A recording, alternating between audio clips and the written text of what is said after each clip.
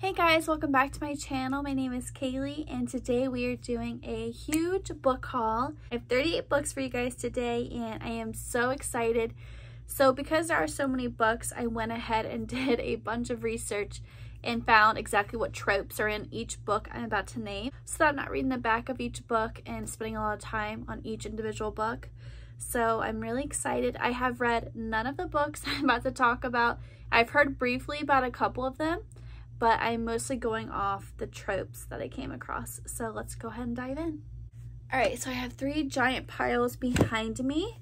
Starting with the first one, this book is everywhere at the moment. She's kind of the hot commodity, Emily Henry, and this is called Happy Place.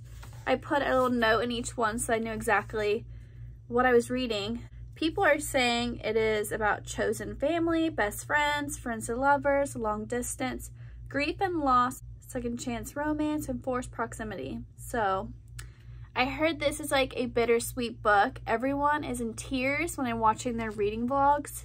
So I need to be in the mood to be emotional when I think I'm going to read this one. So opposite of always, this one is time traveling teen romance, grief, and emotional impact. All the books that have the orange sticker on the side are all from the thrift shop I always go to. It's in Dayton, Ohio, called Dollar Book Swap. I talk with them all the time, but they have the best prices and they're so sweet. Everything was $1.25, which is why I have such a large haul today. The ones that don't have the sticker are all from Amazon, besides that one Dollar Tree book, but the rest are from Dollar Book Swap. And then I am stoked for this because I really like dark romances. And this is part of the Monsters and Muses. This is book 1, Promises and Pomegranates by Sav R. Miller. And it is the most stunning cover. So for my notes, I wrote spicy, toxic dark romance, addicting, mafia romance, and arranged marriage. So this sounds like it's going to be super interesting and full of action. So I'm really excited to see exactly what this series is about. I really want to dive into it now, but part of me is like, should I wait until the fall and do the more dark romances then? I don't know. I just got done reading the ACOTAR series and there's a lot of dark romance in that, so I was kind of really hoping to maybe dive into something similar. I don't know, but this sounds really good. Okay, so now we have When in Rome, and I had to get this because I'm in Ohio and we have a ton of family in Kentucky, so when I found out this was Rome, Kentucky, that got my attention. Okay, so this, I'm pretty sure it's about a girl that booked a trip or was driving to a trip and she was thinking it was Rome, Italy, and it turns out it was Rome, Kentucky. This one says Grumpy Sunshine, small town romance, and a rom-com. So I'm gonna read just one line from the back. Opposites certainly attract for a stranded pop star and a small town baker, and the charming slice of romance from Sarah Adams. We have Our Italian Summer, and anything with Italian in it, I'm like, yes, please. So this one is travel vibes, grief and self-discovery, time travel, and Italian love story. So that sounds really interesting. For some reason, I wasn't expecting it to be a sad story, but all the reviews, I was trying to find reviews that didn't give away like the details of the story, but they were saying it had them in tears and that it was quite sad. So I think I had to be in the mood for this one as well. It's 3 generations of women in the Ferrari family who need to heal the broken pieces of their lives on a trip of a lifetime through picturesque Italy. So that sounds really cute. Okay, so this is a series, A Lie for a Lie. This is by Helena Hunting. Yes. Okay, so pregnancy trope, second chance romance, hockey trope, and instant attraction. That sounds really good. So it says instant attraction, chance meeting, a second shot at love. Okay, so it's supposed to be kind of a steamy book, and y'all know I love that, so I'm excited to read this one. Oh, this one's really cute. Okay, Love and Luck. I just got done reviewing the Love and Gelato for my May TBR. Go ahead and watch that after this. I'll link it down below.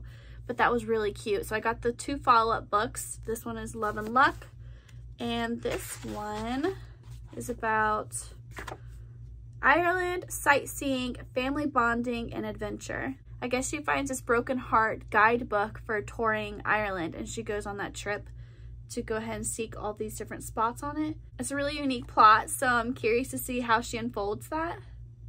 And then while we're talking about that series, and they are all standalones, so you don't have to read them in order. Oh my, where did I put the paper? Oh, here it is. Okay. So it takes place in Greece. Friends to lovers, lighthearted, and summer vibes is pretty much what everyone was saying about it. And a lot of people are saying this was their favorite out of all three, and that if they had to reread one over and over again, it would be this one. So I'm really curious to get to this one. I think this might be the third, but I'm pretty sure they have different characters in all three. That's why they're technically standalones. Everyone has talked about this series over and over and over, and I'm curious to see what the hype is. It's Twisted Love. I have yet to read any of them. This one is Brother's Best Friend, Grumpy Sunshine, Dark Romance, and Spice. And the front says he has a heart of ice, but for her he'd burn the world. I love that trope when it's like basically they hate the world but you. I think that's so hot. So I'm really curious to see how this unfolds. You are the light to my dark sunshine, without you I'm lost. That's the line that they have at the top and the back. This is going to be super good, I can just tell. Yeah, I'm excited to see how that plays out. The Summer Broken Rules, another gorgeous cover. Honestly, almost all of them have beautiful covers. This is a young adult romance. It takes place at Martha's Vineyard, and apparently when she's talking about certain spots, you can go ahead and Google it and look at them along the way, which I loved that about Love and Gelato. It's naming real historic spots throughout Florence, Italy, and you can look at them as you read the story, so it's easier to picture it. I love that. So apparently that's the same for this. And then they fall in love at a wedding, an unlikely couple, and then young adult romance. I think I read that. But yeah, that sounds really cute. Ooh, the cover of this one, honestly, I think is the most beautiful out of all the ones I got. It might be my most beautiful cover in general, like even throughout my bookcases. My Dark Romeo. I love, love, love that historic art. I think it's so beautiful, the different angels. It's gorgeous. Okay, so this one, I haven't heard anyone talking about this. I've only seen it mentioned once, and her description of it had me hooked. I instantly added it to my cart.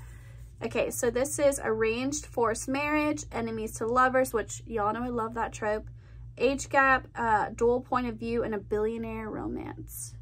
So that sounds really good. It was supposed to be a harmless kiss at a lavish debutante ball. But unlike his namesake, my Romeo isn't driven by love. He's fueled by revenge. Okay.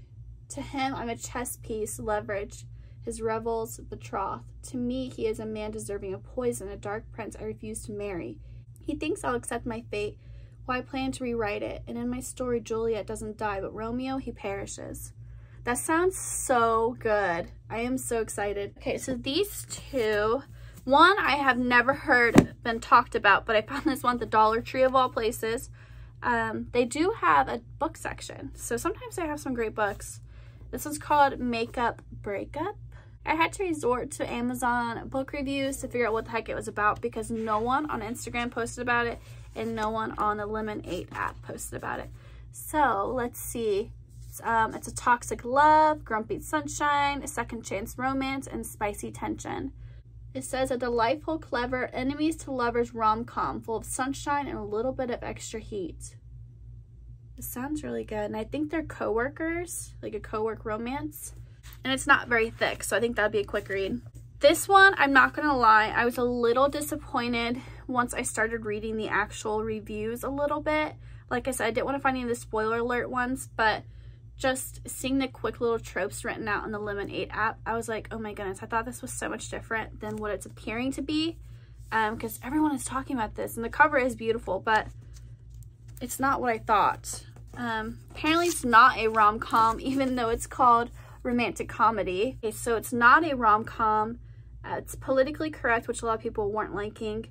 It's a celeb romance, one normal person. If you have ever read Red, White, and Royal Blue, you'll know that there's a lot of email exchanges throughout the text, like half the book. That's how this one's supposed to be, which I personally don't mind, but if you don't like that kind of exchange throughout text, then this might not be the one for you. But honestly, when they were talking about how it's politically correct and things, and it's just not supposed to be like a rom-com like it's looking like it's supposed to be, I kind of have lost the urge to read it. We'll see. I'll get to it eventually, but it's not high on my list at the moment. If you ended up liking it, let me know in the comments if I should actually give it a try for June or July. If not, then I'll push it off a little bit. Okay, so that was one pile. We have two more piles. The Song of Achilles. I am super pumped to read this book. I am so excited. Quite a few people have talked about if they could choose one book to be their favorite, it would be this one. And that's saying a lot because there's a lot of incredible books. So this one is, this has some real historic motions in it, but it also has a lot of fantasy aspects. Greek mythology, retelling, friends to lovers, forbidden romance. That is what I have heard about it so far, and it sounds really good. I think the cover is so neat too. Now we have book lovers, and everyone's talking about this one as well. This one is small town romance, sister love, workplace romance. Besides those little comments I just made, I'm really not sure exactly what it's about, so I'm going into this one totally blind. Now we had the Midnight Library, and this one has great reviews as well, but it's different than I thought it was going to be. For some reason, I thought they'd be meeting at the library or college library at midnight, and they like slowly fall in love. I think that's just my hopeless romantic mind coming up with twists of things when I see a title, but I think this is actually different than that. It's a lot darker than I was anticipating. I thought it was gonna be like a lighthearted little summer romance or something. No, apparently it's about mental health, suicide attempt. It's set in England and it has magical realism. But even though it sounds awfully dark, a lot of people are saying this is an incredible book.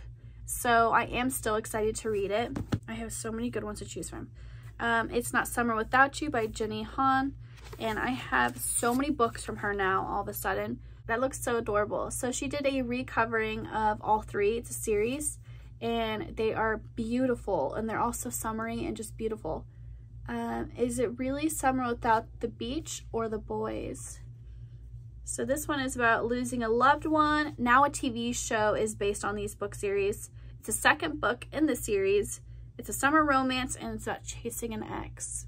So I can't believe I have so many mystery thrillers in this haul because y'all know I mostly just do romance, or I have dipped my toes into fantasy and I really enjoy it so far. But I do have quite a few thrillers in here. One of Us is Lying, and a lot of people are talking about this book right now. Apparently it's like psychologically just messes with you, so I'm excited to read it. It's a young adult mystery. 5 people walk into detention, 4 walk out alive. And it's supposed to be like really diverse with the characters. None of them are the same. So I'm excited to see. It kind of gives me Clue vibes when I read the back. Trying to figure out exactly who the murderer is. Bayview High still isn't safe. So I guess a series of murders have occurred. I don't know. This one definitely is going to be a fall read. This one sounds kind of dark too, but a lot of people are obsessed with it. It's The Last Thing He Told Me, and I have seen this absolutely everywhere. It's becoming a TV show, I think on Apple TV, and it's mystery, emotional family, navigating being a step-parent, and searching for answers. I feel like if I'm going to dip my toes into the thriller world, this might be a good one to start with. It has just so many raving reviews. I'm trying to become more well-rounded, guys. I'm trying to branch out of just romance, although my heart will forever be a hopeless romantic, and that will probably always be my favorite genre. This one is Maya Banks and His Keeping, and I really enjoy Maya's writing. So this one is a slow burn, which a lot of her books are slow burn, and I really enjoy the trope. It's paranormal romance, which when I read that, I don't know what to picture when they're saying paranormal romance. Like, what does that mean? And then it's steamy and it's a mystery. It sounds totally different than the Breathless trilogy I just read from her, and that was really good. I have a review coming for that soon. I think I have like 12 books left or something. Okay, so I got the Selection series, and this is all from the Dollar Book Swap. I have to go buy the middle one. I think it's the third. It's called The One, and I had to buy that from Amazon. But the rest I was able to thrift. That's what I'm saying, guys. They're so hip with the books that are popping off right now. There is a show on this now called The Selection. I think it's on Netflix, so I want to watch that after I read the books. So book 1, 35 Girls, One Crown, lighthearted Hunger Games-esque girl drama. Although I really just want to dive into the TV show, I want to do a series where I read the books and then I watch the shows or movies after. What inspired that was May's TBR. I did Love and Gelato, and then I watched the film after. Shocker, the film did not live up to the book whatsoever, but that kind of got me excited to maybe start that. So it's a competition of a lifetime, and it kind of gives Bachelor vibes. Book 2 of the selection series, it's a unique love story for this one. Then we have The Heir, and this one is book 4, and it's 35 Suitors, One Princess, Royal Romance, Strong Women. Then we have the 5th and final book called The Crown. It's really pretty, the different lavenders and lilacs. So for this one, I couldn't find too much besides she didn't think she'd fall for any of the 35 suitors, but the end had a surprise for her. So that'll be interesting to see who actually catches her eye, or if she doesn't choose anyone at all. So this one looks really good. The cover is just absolutely stunning. It's A Whole New World, and this is a retelling of Aladdin. I think that's what I wrote. Yeah, Aladdin retell, enemies, and a twisted ending. This just sounded so good when I was reading the back. And then on this cover, it says, what if Aladdin had never found the lamp? So it's gonna be like a totally different story than the Disney Aladdin. I have the Friend Zone. Okay, so we have friends to lovers, infertility issues, friends with benefits, and sad and emotional. So for some reason, I thought this was gonna be a lighthearted book, but I think it's actually a lot deeper than what I'm anticipating. We have the Dating Plan, and this cover is so pretty. I love the floral work, and I love the purple. The Dating Plan, fake engagement, spicy second chance romance. So I guess in my thriller era, because now we have The Silent Patient. This is trending everywhere. Literally everyone's talking about it. I wouldn't be surprised if it's a show or if it's going to be a show. It is so popular. Unexpected plot twist, psychological thriller, deception, and murder. So apparently this has an ending that no one saw coming. So I'm really excited to get into it. Then we have another Jenny Han, and this is Always and Forever. And now I officially have all 3 in the series, and this is a TV show. This is a young adult romance, bittersweet, and college exploration. So I guess this book's a little sad. Her heart is going in 2 different directions as she's leaving senior year and going into college. So I'm really excited to dive into this series. I haven't read any of it, and I have not watched the show yet. So we have the Jet Setters, and this cover is beautiful. This one totally took me by surprise as well. For some reason, I thought this was going to be a lighthearted European, I don't know, setting. I didn't think it was going to be anything deeper than maybe like a quick romance. But I guess this has a little bit of a darker side as well. It's about multiple perspectives, reunited estranged family, and suicide triggers. So that's all I have to go off. It's a dysfunctional family, and I guess they're going on a cruise. They're going on a Mediterranean cruise. I don't know. It sounds so dark, but then the back has comments saying that it's sexy and engrossing. So I wonder if it's, my mind just doesn't know what to think of this book just from reading the reviews. Now we have 2 military romance books, and I love military romance. We have this one, and usually I do not like people on the cover, but this one's okay. This is Stay With Me, and it is book 2 of the Come Back to Me series. So I can't start this one. I need to get the others, apparently. It is a Wounded Marine, Forbidden Romance, Grumpy Sunshine, and some spice. So that's gonna probably be really cute. I just love military romance. Then we have the same author, Mila Gray, and this one is not part of that series. This is a standalone. This one is called This Is One Moment. Military romance, slow burn, a strong female lead, wounded soldier with PTSD. I got another Christmas book. I'm trying to slowly build that collection for December. One Day in December, and this is by Josie Silver. She's a very popular author. I have yet to read anything from her. A winter rom-com, love at first sight, slow burn romance, and friendships. This sounded so good. I'm really excited to read this, but I'm definitely waiting until Christmas time. And then I also got this one from that thrift store. This is by Beth Moore, and it's called Breaking Free.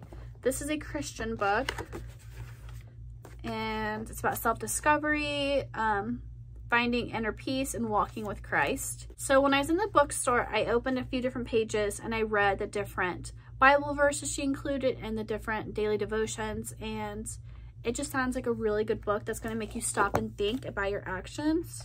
I'm so excited to dive into my June TBR. A lot of these are going to get wrapped, and I'm going to do a number generator to pick them. So that is the next video. Thank you guys so much for watching. I hope you got some book inspiration. If you like this way how I did it, where I include just the tropes instead of reading the back of every individual book, let me know, because when I do a haul, usually there's quite a few books. So yeah, I hope you guys liked this format. If you do, let me know, and go ahead and subscribe. I have a bunch of great videos lined up for after this one that I think you would enjoy. Go ahead and follow me at Gracious Intentions on Instagram, and I'll see you in my next video.